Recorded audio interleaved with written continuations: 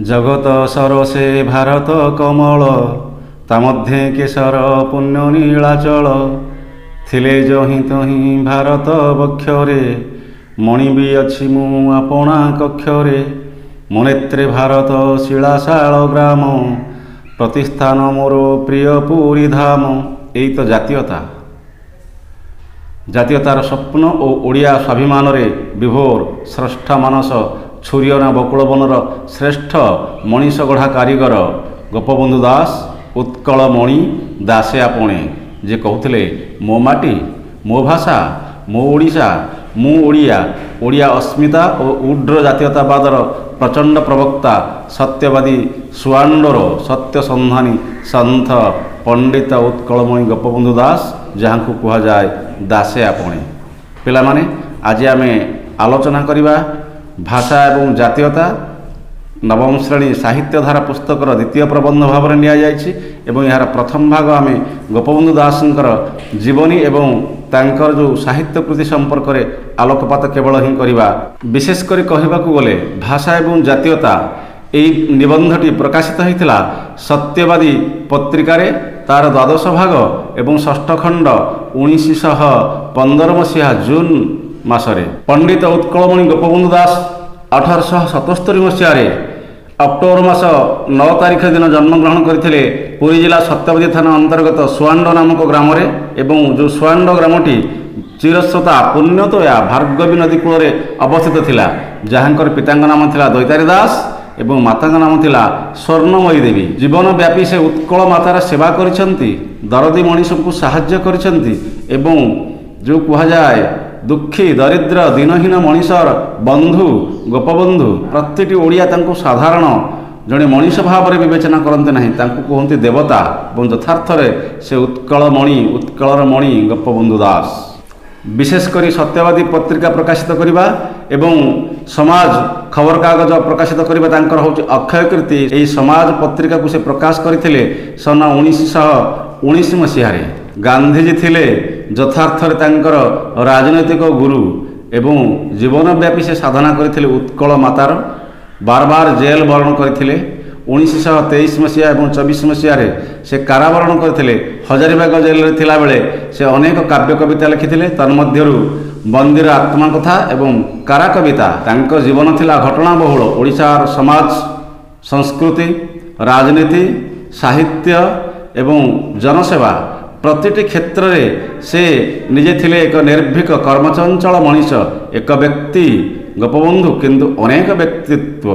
1909 मसीह से प्रतिष्ठा करथिले सत्यवादी वनविद्यालय एवं जो वनविद्यालय थिला ओडिशार मनीष गढ़ा कारखाना छुरीना बकुल वन जो वनविद्यालय से सहित जोड़ी होते कृपासिंधु मिश्र पंडित नीलकंठ दास आचार्य हरिहर एवं कोकिल कवि गोदावर्ष मिश्र एवं आउ मध्य जड़े थे सहित जहाँ ना कह जाए वासुदेव महापात्र। यही भाव में सत्यवादी वनविद्यालय प्रतिष्ठा करी से शिक्षा जगत में एक आलोड़न सृष्टि करते अनेक संग्रामी छात्र तैयारी करते जो माने कि ओडिशार विभिन्न क्षेत्र में प्रतिष्ठा अर्जन करी जाइछंती। हजारीबाग जेल में थिला बेले से जो कविता लिखिते बंदीर आत्मकथा एवं कारा कविता परवर्ती अवस्था से लिखिते गो महात्म्य एवं नचिकेता उपाख्यान धर्मपद अवकाश चिंता। विशेषकर हजारीबाग जेल में थिला बेले से लिखिथिबा बंदीर आत्मकथा कविता प्रतिटी ओडिया हृदय रे एक स्वतंत्र शिहरण सृष्टि करिथाय। एही भाव से कहते देशवासी बंधु आत्मीय सोदर कारादंडे मोर हेल कि कातर थिला एहा आगु जनाशुना कथा सेथिपाई तेबे मने किंपा व्यथा कातर तासीना कापुरु सपण वीर मोरे अबा मारे करिरण पछ घुंचा नाही वीरर जातके नमरे से केबे पुराण आतंके मिसु मोर देह ए देश माटी रे देशवासी चली जातु पिठी रे देशर स्वराज्य पथे जेते गाढ़ पुरु तो ही पड़ी मोर मांस हाड़। प्रतिटी ओडिया पाई एवं ओडिशा पाई तांको हृदय कांदी उठुला प्रति ग्रामर कलह ग्राम तुटेवा से निष्पत्ति नौते यदि मोर यही 3 पद कथा समस्ते मानिबे निश्चित भाव में उत्कलय निश्चित भाव में ओडिया माने जययुक्त हेबे ଏବଂ ତାଙ୍କର ଯେଉଁ ତିନି ପଦ କଥା ଆଜି ବେଦର ଗାର ଏବଂ ସେ କହୁଥିଲେ ବନ୍ଦୀର ଆତ୍ମକଥାରେ ଗୃହରେ ଅରଟ ଗ୍ରାମେ ପଞ୍ଚାୟତ ଗ୍ରାମବାସୀ ଗଣ ମଧ୍ୟ ଏକମତ ସ୍ୱରାଜ୍ୟ ସାଧନେ ଏହି ତିନି ପଦ ପାଳିଲେ ଖଣ୍ଡିବ ଉତ୍କଳ ବିପଦ। ବାସ୍ତବିକ ଚମତ୍କାର ଥିଲା ଓଡ଼ିଆ ମାନଙ୍କର ସମସ୍ୟା ବୁଝି ତାକୁ ସମାଧାନ କରିବା ନିମନ୍ତେ ଯେଉଁ ଅରଟ ଏବଂ ପଞ୍ଚାୟତ ଏଇଭଳି ଭାବରେ ଅରଟ ଏବଂ ପଞ୍ଚାୟତକୁ ସେ ପ୍ରାଧାନ୍ୟ ଦେଇଥିଲେ। ବାସ୍ତବିକ ପ୍ରତିଟି ଓଡ଼ିଆର ଜନଗଣ ମନର ଠାକୁର ହେଉଛନ୍ତି ଉତ୍କଳମଣି ପଣ୍ଡିତ ଗୋପବନ୍ଧୁ ଦାସ। ମୋ ମାଟି ମୋ ମା ମୋ ଭାଷା ମୋ ସଂସ୍କୃତି ମୋ ସଭ୍ୟତା ୟାକୁ ନେଇ ସେ ସବୁବେଳେ ଗର୍ବ କରୁଥିଲେ ଏବଂ କହୁଥିଲେ ପୁଣ୍ୟ ଜନ୍ମଭୂମି ପୁଣ୍ୟ ଦେବାଳୟ ଉଦ୍ଧରିବା ପାଇଁ କଲେ ତନୁକ୍ଷୟ ମାନବ ଜନମ ହୁଇ ସଫଳ ଏ ମହାଦୀକ୍ଷା କି ବୁଝିବ ଉତ୍କଳ। ହଜାରୀବାଗ ଜେଲରେ ଥିଲାବେଳେ ସେ ଲେଖିଥିଲେ କାରା କବିତା ଏବଂ କିଭଳି ଭାବରେ ଗଣତନ୍ତ୍ର ସୁପ୍ରତିଷ୍ଠିତ ହୋଇପାରିବ ଏବଂ ପ୍ରତିଟି ମଣିଷ ନ୍ୟାୟ ପାଇପାରିବେ ଏହି ସମ୍ପର୍କରେ ତାଙ୍କ କାରା କବିତାରେ ସୁନ୍ଦର ଭାବରେ ସେ ଲେଖିଛନ୍ତି। ସ୍ୱାଧୀନତା ମାନବର ଜନ୍ମ ଅଧିକାର ସ୍ୱାଧୀନ ଭାଷଣ ଆଉ ସ୍ୱାଧୀନ ବିହାର ସ୍ୱାଧୀନ ଜୀବନ ପୁଣି ସ୍ୱାଧୀନ ସମିତି ଚାରି ସ୍ତମ୍ଭେ ମାନବର ସମାଜ ସଂସ୍କୃତି। କାରା କବିତାରେ ତାଙ୍କ ବନ୍ଧୁଙ୍କର ଯେଉଁ ବିୟୋଗ ସେଥିପାଇଁ ସେ ଅତ୍ୟନ୍ତ ମର୍ମାହତ ହୋଇ ଯେଉଁ କବିତା ଲେଖିଥିଲେ ଜୀବନ କି ଖାଲି ନିରାଶାର ବାଲି ମରୁ ମରିଚିକା ସ୍ନେହ ପ୍ରୀତି ତେବେ କି ଆଶାରେ କହ ଏ ସଂସାରେ ପର ଲାଗି ନର ମରୁଛି ନୀତି କାଗେ ଗାଇବି ପୁରାଣ ସଙ୍ଗୀତ କାପାସେ ବାଇବି ଅନ୍ତର ବୀଣା କାକାନେ କହିବି ମରମ ବେଦନା ମନ କଥା ମନେ ରହିଲା ସିନା। ଏଇଭଳି ଭାବରେ ତାଙ୍କର ବନ୍ଦୀର ଆତ୍ମକଥା ଏବଂ କାରା କବିତା ପଠନ କରିବା ପ୍ରତ୍ୟେକ ଓଡ଼ିଆ ମାନଙ୍କର ଏକ ଜାତୀୟ ଦାୟିତ୍ୱ ଅଟେ। ତାଙ୍କ ରଚିତ କବିତା ଅବକାଶ ଚିନ୍ତା ଯେଉଁ ଅବକାଶ ଚିନ୍ତାରେ ସେ ଚିଲିକାର ସୌନ୍ଦର୍ଯ୍ୟରେ ବିମୁଗ୍ଧ ହୋଇଯାଇଥିଲେ ଏବଂ କବିବର ରାଧାନାଥ ରାୟଙ୍କ ପରି ସେ ମଧ୍ୟ ଚିଲିକାକୁ ନେଇ କବିତା ଲେଖିଥିଲେ। ରେଳ ଉପରେ ଚିଲିକା ଦର୍ଶନ ରହ ରହ କ୍ଷଣୀ ବାଷ୍ପୀୟ ସକଟ ଦେଖିବି ଚିଲିକା ଚାରୁ ଚିତ୍ରପଟ ଚିତ୍ରମଣି ଯେଣୁ ନାହିଁ ଅନୁଭବ ବାସ୍ତବ ବିଶ୍ୱ କି ଛବି ସମ୍ଭବ ନୀଳ ବିଚି ମାଳା ଧୀରେ ଧୀରେ ଯାଏ ଲାଗଇ ସ୍ୱପନ ଦେଖିଲା ପରାଏ।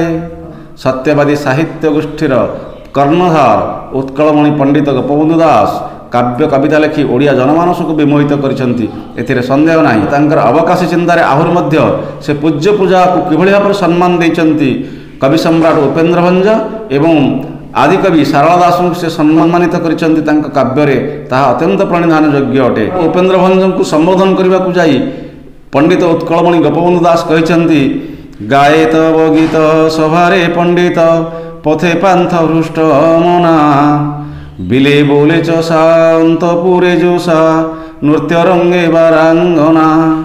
ଶୂଦ୍ରମୁନି ସାରଳା ଦାସଙ୍କ ସମ୍ପର୍କରେ ମଧ୍ୟ ସେ କହିଛନ୍ତି ଉଠ ଶୂଦ୍ରମୁନି କେତେ କାଳ ତୁନି ହୋଇ ରହିଥିବ ଆଉ ଭାରତ ତୈଳେ ନବଜ୍ଞାନ ଦୀପ ଜଳୁଥାଉ ଦାଉ ଦାଉ। ତାଙ୍କ କବିତା ଧର୍ମପଦ ଜଣେ 12 ବର୍ଷର ଅବୋଧ ଶିଶୁ କିଭଳି ଜାତି ଉଦ୍ଦେଶ୍ୟରେ ଏକ ଜାତୀୟତା ଭାବନା ସୃଷ୍ଟି କରୁ। ଯଦି 1200 ଶିଳ୍ପୀକୂଳ ଧ୍ୱଂସ ହୋଇଯିବେ ତାହେଲେ ଉତ୍କଳକୁ କିଏ ଚିତ୍ରିତ କରିବ ମନ୍ଦିର ମାଳିନୀ ଓଡ଼ିଶାକୁ କିଏ ଚିହ୍ନେଇବ ବିଶ୍ୱ ଦରବାରରେ ଏଥିପାଇଁ ଜାତୀୟତା ଭାବନା ସୃଷ୍ଟି ହୋଇଥିଲା। ଯଦି ମୋର ମୃତ୍ୟୁରେ 1200 ଶିଳ୍ପୀକୂଳର ଜୀବନ ବଞ୍ଚିଯିବ ତାହେଲେ ମୋର ମୃତ୍ୟୁ ଅନିବାର୍ଯ୍ୟ ଏଥିପାଇଁ ସେ ଜୀବନକୁ ଉତ୍ସର୍ଗ କରିଦେଇଥିଲା। କାରଣ ଏ ଦେଶ ଏ ମାଟି କାଳେ କାଳେ ଜାତୀୟତା ମନୋଭାବକୁ ପୋଷଣ କରିଥାଏ।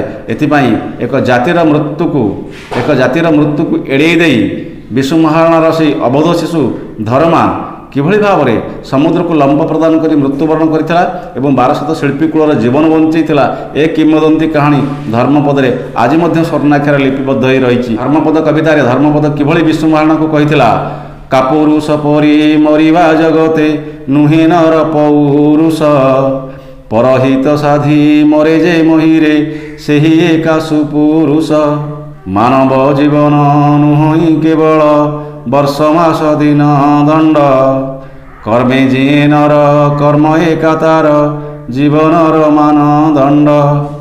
ଗୋଟିଏ ମୁହୂର୍ତ୍ତ ନିମିଷକେ ମାତ୍ର ଜଳି ଉଠି ଆଲୋକ ଅନ୍ଧକାରକୁ ଦୂରୀଭୂତ କରିଦିଏ। ଏଥିପାଇଁ ସେ କହିଛି ଦୀର୍ଘଜୀବୀ ହେବା ଏକ ବଡ଼ କଥା ନୁହେଁ।